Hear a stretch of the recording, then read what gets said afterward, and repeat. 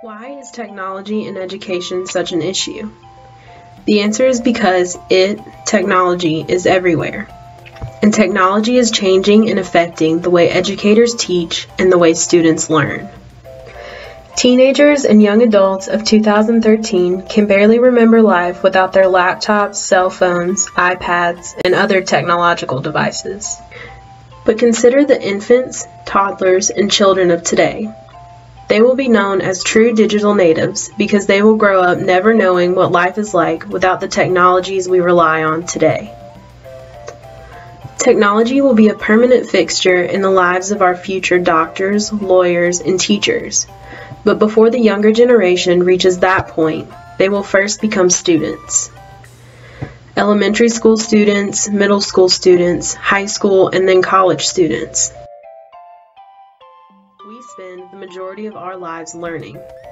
So should two huge parts of our lives, technology and education, coexist in the same environment? Because kids are being exposed to technology and screens at such a young age, many educators argue that technology is necessary to keep students engaged. However, there are others who would argue that technology is nothing more than a distraction. And therein lies the argument. Is technology in education a necessity or a distraction? In an interview with Hayesville High School principal Keith Knuckles, I asked him his opinion on the growing trend of technology in the classroom. Principal Knuckles responded by saying, "We have no choice but to follow the direction of others in students' learning and instructional delivery. I can only assume that the direction of others is moving toward technology. It sounds to me that Principal Knuckles sees technology as a classroom necessity." In a different interview with John Henson, a technology professor in the Reich College of Education here at App State, I asked him to list some positives of the increase of technology in education, and Henson replied by saying that with the increase of technology, there has also been an increase in student engagement. So if educators have no choice but to implement technology and it increases student engagement, then what is all the fuss about? It seems to me that technology is needed in education, and even more than that, it seems like technology is an asset to learning. Right? Maybe it's not so simple. Clifford Nass, a professor from Stanford University, was featured on the PBS Frontline documentary, Digital Nation. In the documentary, Nass says, "It turns out multitaskers are terrible at every aspect of multitasking. They get distracted constantly. Their memory is very disorganized."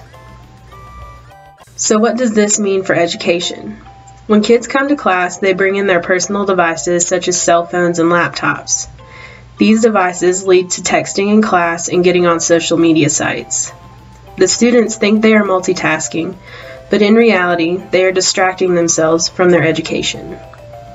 In his interview, Principal Knuckles also says that individual use, misuse, and damages to devices are all distractions educators will have to deal with.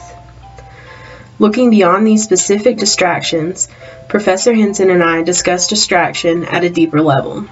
Together we agreed that with the world's slight obsession with technology, educators run the risk of becoming submerged by technology and devices. As a result, we lose the betterment of education.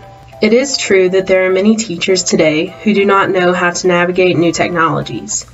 But this problem can quickly be fixed with willingness, cooperation, and training. It is a common misconception that older teachers are resistant to technology. Although hesitant, older teachers are beginning to embrace technology as it provides new and innovative ways for them to educate. Older teachers are able to provide a deeper learning experience for their students, but their technological skills are not as sharp as newer teachers. However, newer teachers lack the pedagogy of their elders. For the ultimate learning experience, teachers must work together to incorporate technology and a strong pedagogy into their students' education. The strength that technology gives education makes me believe that technology is more necessary in the classroom than it is a distraction. Students today, and especially students in the future, are and will be enveloped by their devices. so I think that their education must be just as engaging and interesting as their phones and laptops.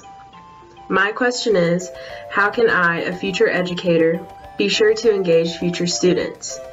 Education is meant to prepare students for the world that waits for them, and technology is a big part of that world now more than ever. I must use technology to my advantage.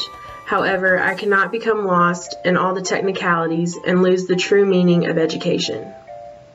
Like all things in the world, technology has its drawbacks and negatives, but it can offer so much to teachers and students if implemented properly.